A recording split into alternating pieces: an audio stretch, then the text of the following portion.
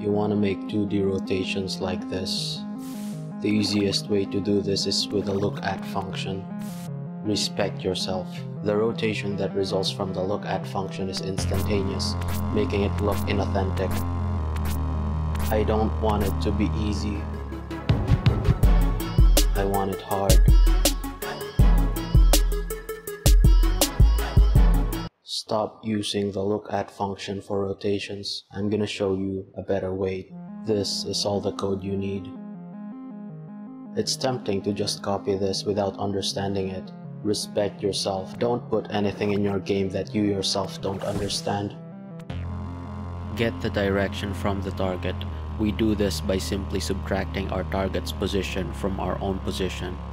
Next, we take our sprite and get our transform.x.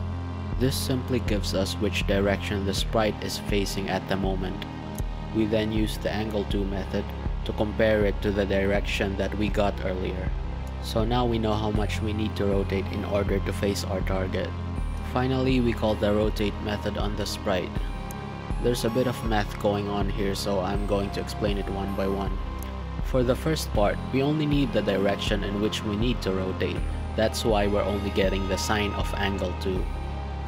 Now that we have the direction, we need to determine how fast and how much we have to rotate.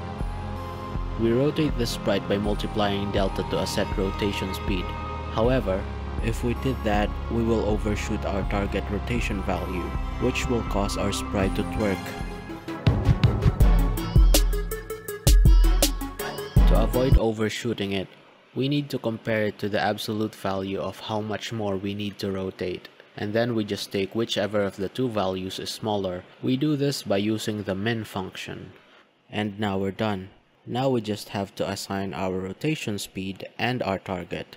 In my case, my target is my player, and for now I'm gonna put 2 here as my rotation speed. Finally, we just have to call this function on either process or physics process. I'm not really sure which one of the two is better, but they both work. So there we go, better rotations in Godot. You're welcome. Oh, what's that? You wanna know what this awesome game is? It's my new game, Polaris. Watch out for the demo, it's gonna release next week. But you already said that last week. Shut up, alright? I'm trying to make it better. Respect yourself.